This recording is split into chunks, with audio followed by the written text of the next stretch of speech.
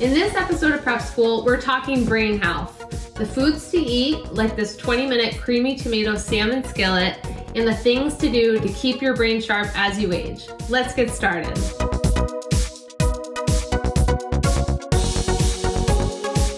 When it comes to what to eat to keep your thinker in tip-top shape, turns out it's a no-brainer, pun intended.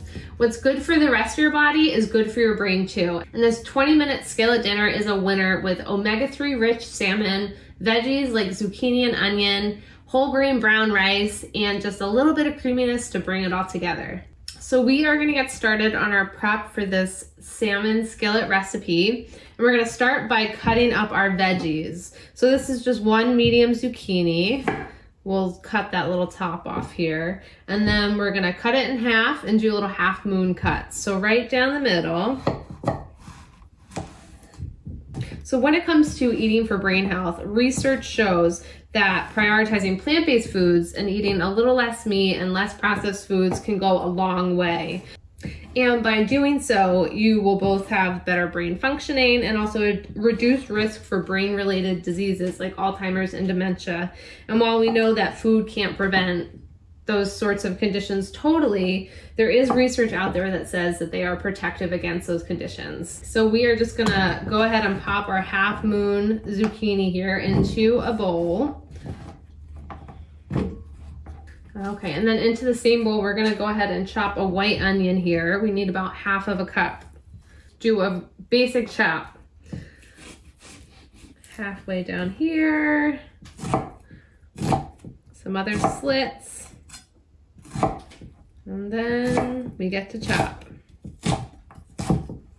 And that looks pretty much like a half cup to me. So in it goes. So we could pop this into the same bowl. All right, so now that we have our veggies out of the way, we're gonna move on to our salmon prep. And I like to do it in this order so that by the time it comes for the salmon, I won't need to chop anything else on here and I can just go ahead and put it over to the sink without cross-contamination. What I have here is 1 1/4 pounds of salmon, and this is gonna feed 4 people. Now, this calls for skin off salmon, and to save yourself some time and the hassle, you can go ahead and ask the fishmonger to do that at your grocery store, but it's also really easy to get the skin off. It seems more intimidating than it is, but I'm gonna show you how to do it right now. So, to skin your salmon, I like to get a piece of paper towel to keep my hand kind of from getting too sticky. I'm gonna pop it right on top of the salmon here and just put a little pressure down.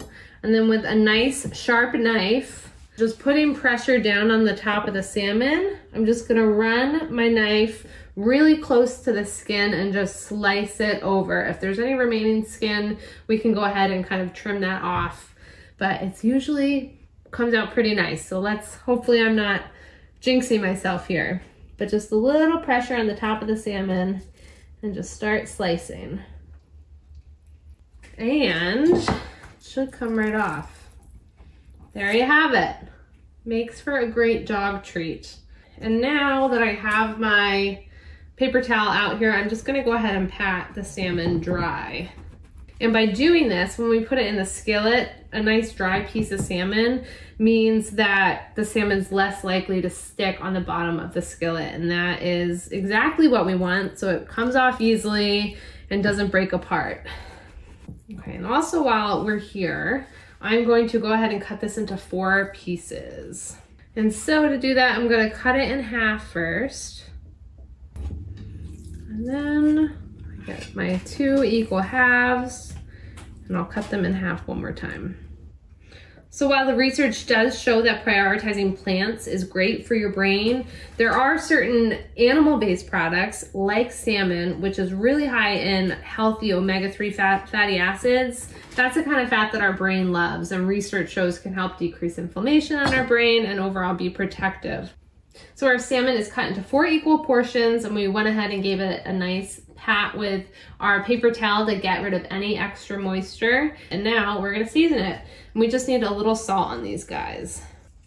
So while we know the foods that help for brain health, plant-based foods, lots of fruits and veggies, heart-healthy fats like the ones that you find in salmon, There are certain foods and lifestyle factors that aren't helpful when it comes to brain health. Not that you have to cut them out totally, but cutting back on them and prioritizing more of those good for you brain foods can help boost brain health in the long run. So the things to eat less of: alcohol and added sugars. And of course you can have your piece of chocolate at the end of the night if you want to, but the problem with added sugars is that they sneak in everywhere, from bread to cereal. It's just really easy to eat too much sugar. We also talked about eating a little less meat, and that's because the saturated fat that you find in animal products can over time cause plaque buildup in the brain. So you think about plaque buildup in our heart and our arteries. The same thing can happen in our brain. So eating a little less and eating more of the healthy fats like omega-3 fats you find in salmon can help reverse some of that. And additionally, it's really important to get enough sleep, move your body, and aim to stress as less as you can to help boost brain health. So before we head over to the stove, I'm just gonna go ahead and open my can of diced tomatoes. I have no salt added diced tomatoes here, and also cream cheese. This is what gives the dish that creamy, lovely texture that we love. We only use about 2 ounces, so a little bit goes a long way. And I'm just gonna go ahead and dice up 2 ounces, and that makes it easier to incorporate it into the sauce. So let's head on over to the stove and get cooking. We are gonna start here by turning our stove on to medium-high heat. And we're gonna go ahead and add 1 tablespoon of oil to the skillet and let that heat up. So once that skillet is hot, we're gonna go ahead and add our salmon, and we're gonna cook for about 3 to 4 minutes until it easily releases from the pan. So you can go ahead and check and see if it releases easily. It's getting there. It needs a little longer, and if it feels like it's hard to come up, let it cook for a little bit longer. Once that salmon is flipped, we're gonna cook it on the other side for another few minutes until it's done. All right, so we flipped the salmon and cooked for a few more minutes, and we have that lovely golden brown crust now. We can kill the heat for now, and we're gonna transfer the salmon to a plate. So now we can turn the skillet back on to medium-high heat.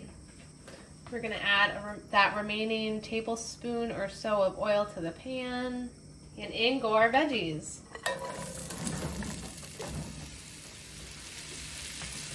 We're gonna allow this to cook for about 3 or so minutes until they start to soften.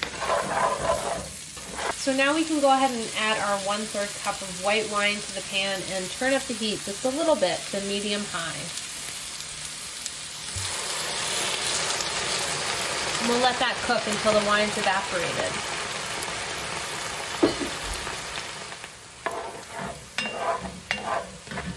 Once the wine has mostly evaporated, we can go ahead and add in our canned tomatoes, as well as our cream cheese.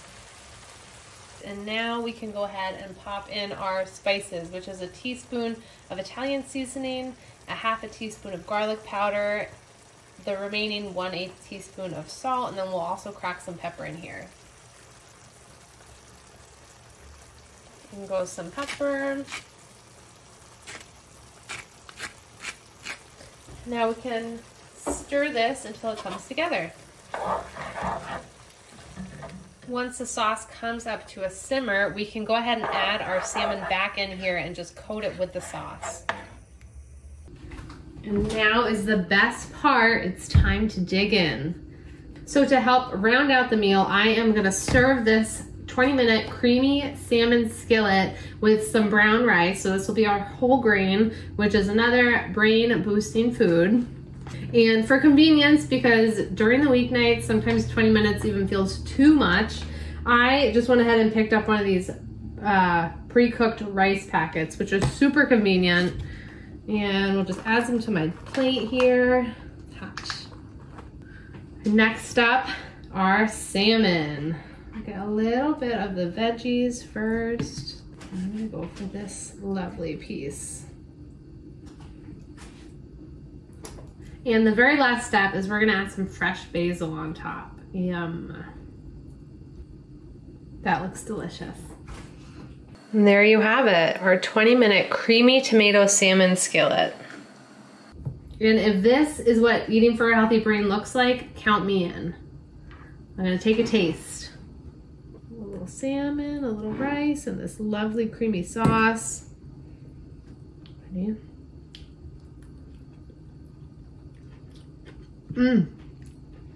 That salmon is cooked perfectly and the zucchini is just tender enough, and that silky sauce really brings it all together. It's delicious.